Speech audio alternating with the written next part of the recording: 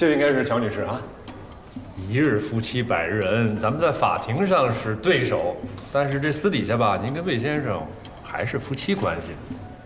魏先生，礼貌性的握个手。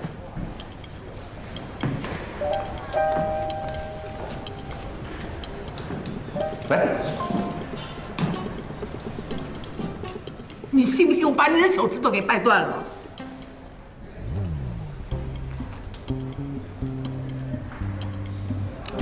我还是有点深。哎，你们先请，先请。哎呀，我们这边走。啊，你给我等着！该离，该离。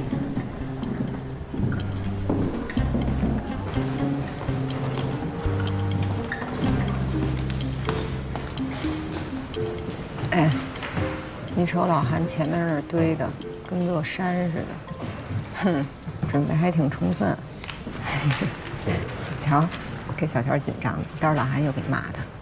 这小条来咱们所的时间也不短了，老韩从来没给过他机会，这应该是他第一次跟着老韩出庭。谁摊上老韩这么个师傅都不容易，真是。全体起立。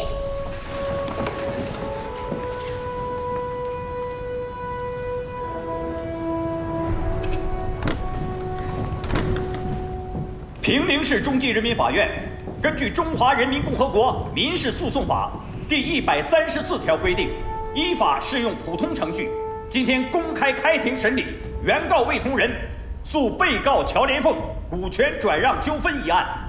现在开庭。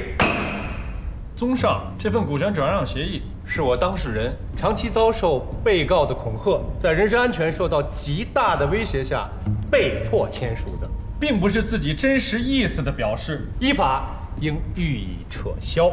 原被告双方力量悬殊，在签署这份协议的时候，夫妻感情尚可。原告是因为无力扭转企业长期亏损的局面，相信被告的经营能力，自愿把股份转让给被告持有，这完全是双方真实意愿的表达，依法应该受到法律保护。有什么话不是好好说？哎呀，这还能话都别说这。对啊，这个伤人的，我跟你说，你别是，你怎么说？有什么话不是好好说啊？出门就有人等着你，见你一次打你一次，听见没有啊？听见没有？第21号证据，要证明的事项为：被告经常对原告施以家庭暴力，使得原告的人身安全受到了威胁，让他产生了巨大的不安全感。被告可以质证。有异议。